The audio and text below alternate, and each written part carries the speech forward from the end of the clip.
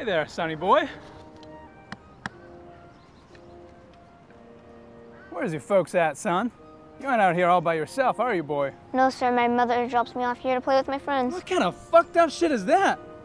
A boy your age shouldn't be running around the park all alone. There's rapists and perverts on every corner out here.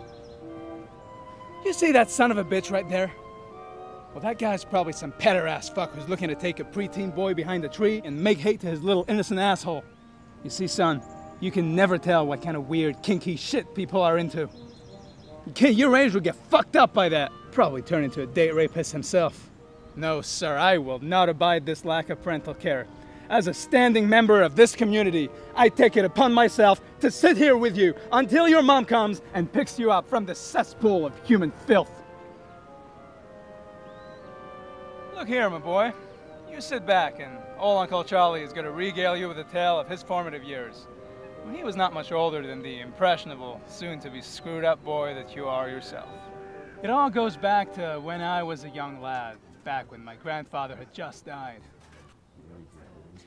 You see, Sonny, sometimes you learn more about a man from his death than his life. I miss him a lot.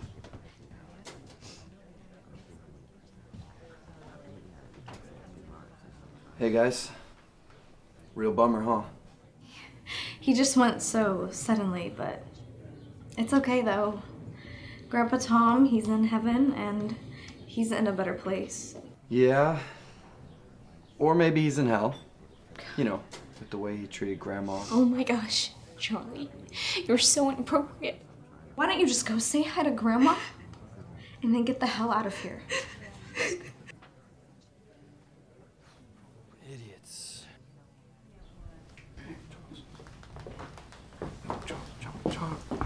Hello, Charles. I am so sorry for your loss.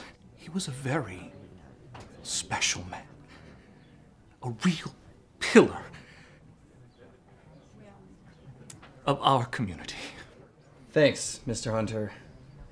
Say, my grandma's husband just died, so I'll see you third period Wednesday. Wednesday?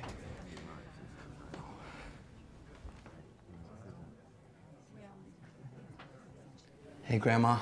Oh. How you holding up?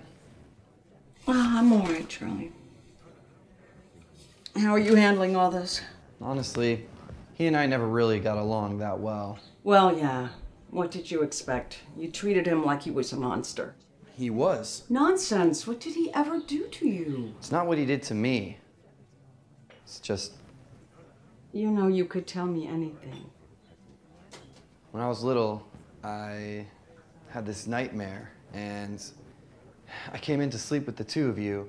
When I walked in, Grandpa was... well, he was beating you. Beating me? He never touched me. Grandma, you don't have to lie about this. I saw the way he was beating you with that stick. Oh my God. That's why you hated him all these years. We'll talk about this another time. This is really not the time or place to go into that story.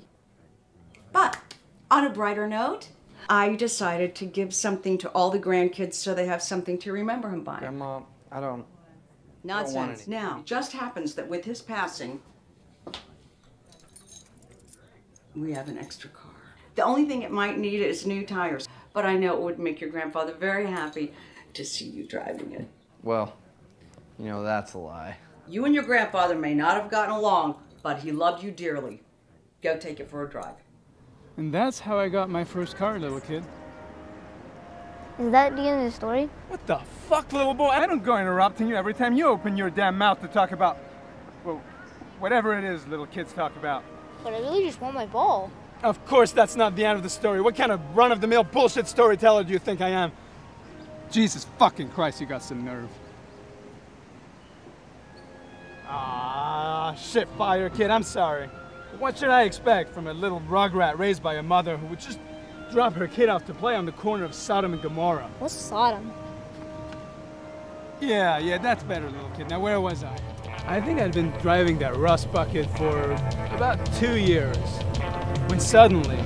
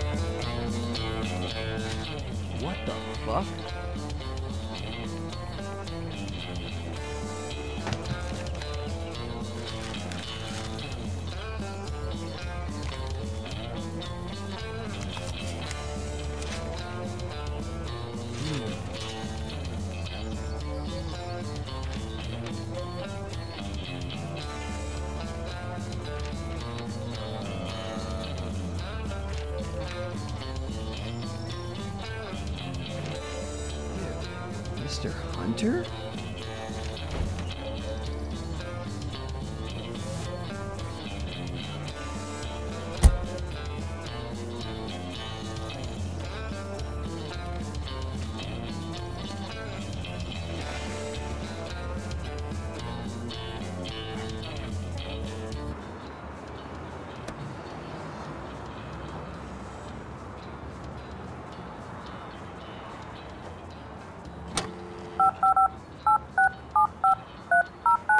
Grandma. What do you want? My stories are on. Got a problem. What now? I've got a flat. I told you about that damn I tire. remember that. Yeah. Where are you? I parked in that weird abandoned parking lot on Bronson. Well, what do you want me to do about it? Can I get a ride? Yeah, fine. Apparently Rodney didn't keep a spare in the trunk. Rodney? What do you mean, Rodney? Where's the spare? What else will you come? I will be right there. I will be right there. Yeah, Don't see you soon. move a damn muscle. So there I sat, mulling over the fact that my grandparents got dressed up in leather with the people I grew up around and enjoyed beating each other. That was quick. Benefits of a small town.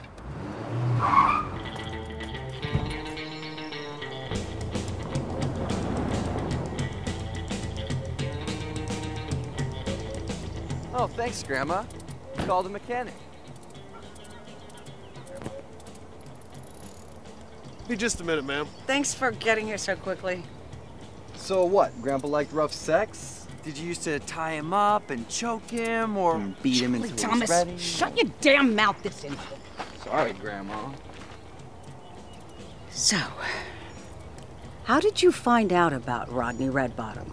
Well, when the tire busted, I went to look for the spare, and when I opened up the trunk, there was all these S&M porn magazines, and there was this huge wooden paddle. I searched the entire house looking for this. God damn it, Tom.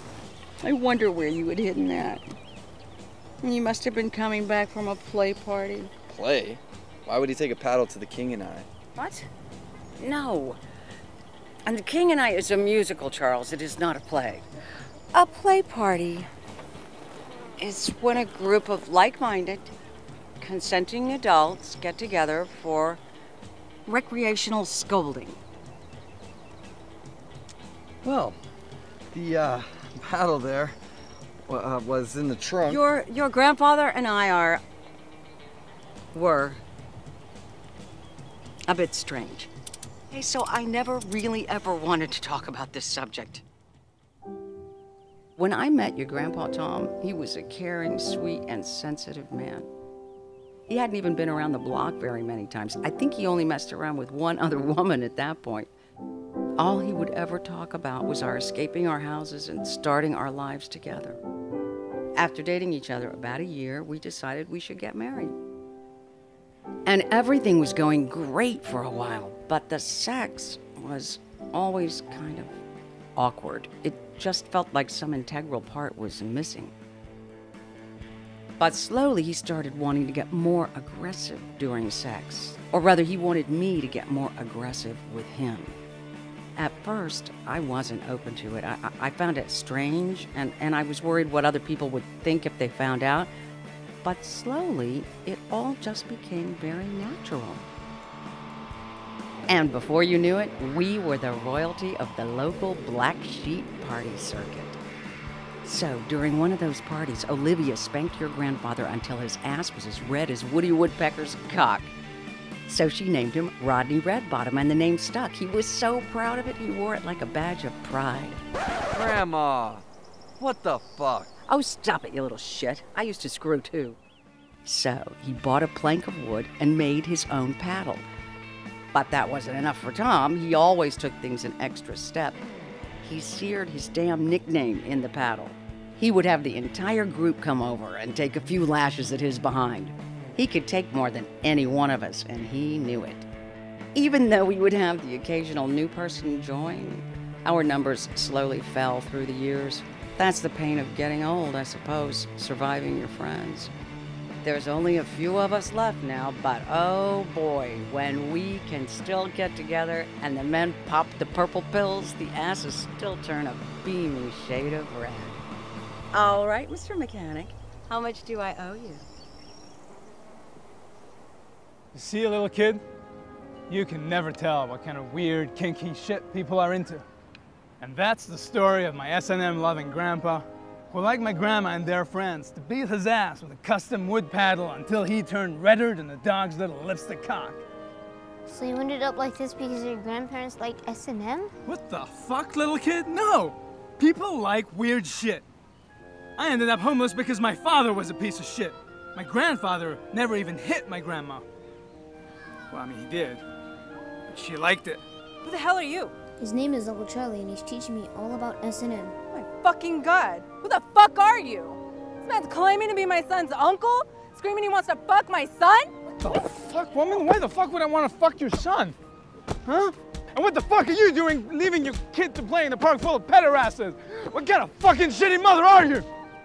Fucking pervert son of a bitch trying to fuck my son? What the fuck is wrong with you?